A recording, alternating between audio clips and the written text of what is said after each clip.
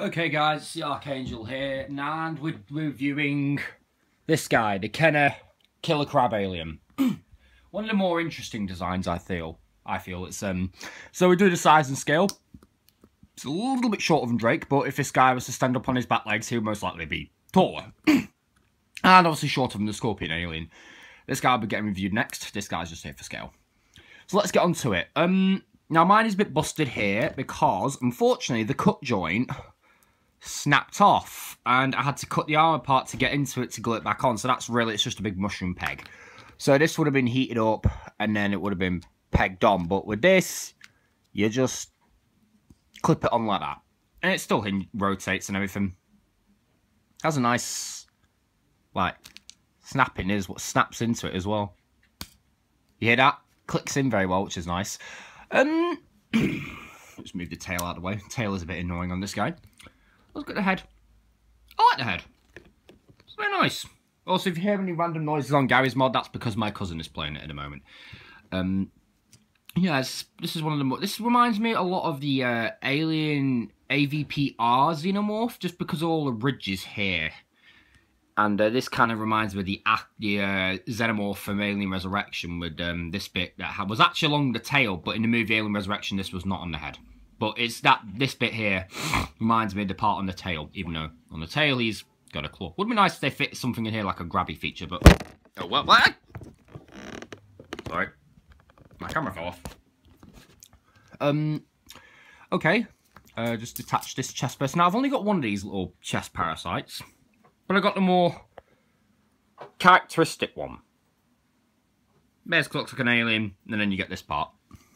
It's a very simple mechanism, actually. It's a gimmick for this guy. Articulation for this guy, it's all cut joints, but surprisingly enough, he has quite a decent amount. Just do this.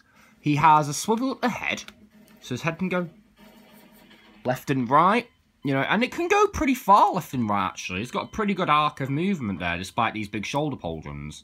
He has a swivel at the arms. So his arms can, so the arms, like every joint in this guy is a swivel. It's cut joint, so you know. And I just realised now that chest parasite is actually deformed. Oh well. The arms do both rotate. I need to heat form this tail. Sorry, this tail is a bit of a pain in the butt. So both the arms rotate, and the joints are really tight in this guy, actually. That's the one thing that's a little annoying, but it's also good, is that the joints are nice and tight. This arm doesn't really rotate that much. You can sort of cover his face. This one obviously moves a lot easier, but you can basically get him to cover his face.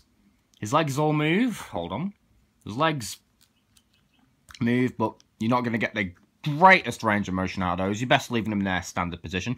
And he has no peg holes, which is kind of a good thing, really. I mean, you don't really need them. So these back legs move.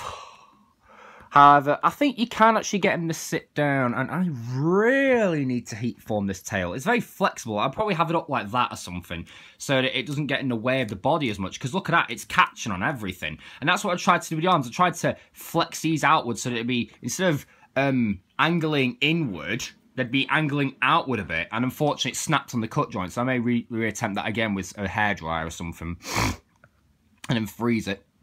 The tail does rotate, don't know if I showed that. So, I think you can get this guy to sit down, sort of like a pet.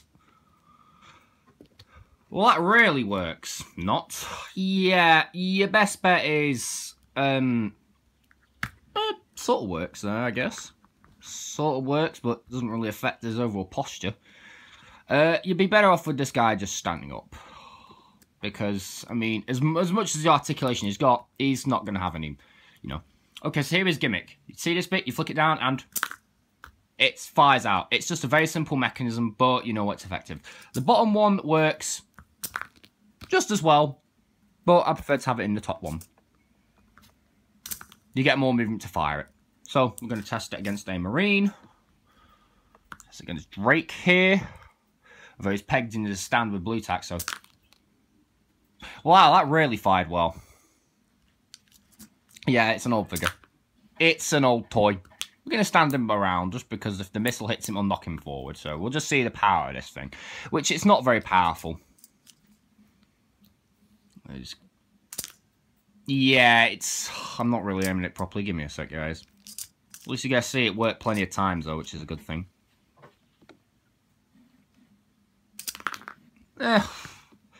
So, yeah, I like what they were trying to do, but... Oh, that came out pretty powerful. Let's see it on my hand. Yeah, it just doesn't have the greatest range art. Look at this. It goes to there, which isn't great. It's not the most powerful. If I could pull this guy apart, I'd shove 2 springs in there, make it even more bloody powerful. But it would probably just go... Vroom. But hey, that's what I'd want. I've seen one of these on eBay where it's broken at the head. I could probably fix that if I ever buy the set, because I'm planning on buying that set because it comes with the bloody Queen Hive, the Mother Alien Hive playset, and I really want that so bad. Look at that. It's alive! Yes, this tail is a pain in the arse. I really want to bend these claws outwards, see? Like that. And have it stay like that. See how that one curls in? I want it to be out like this. So that it can rotate without getting in the way of the missile launcher here. And it's putting dents in my fingers. Some more of the details. Very nice. You got a very nice red with a black dry brushing effect going on. And silver teeth, obviously. This is a pretty cool figure.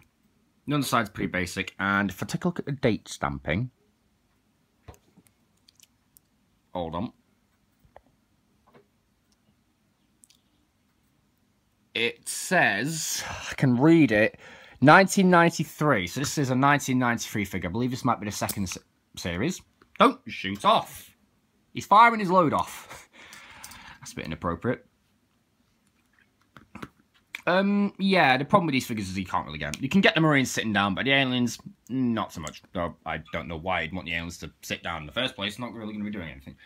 So, I hope you enjoyed this video. This guy's getting reviewed next. Stay tuned for that one. Peace.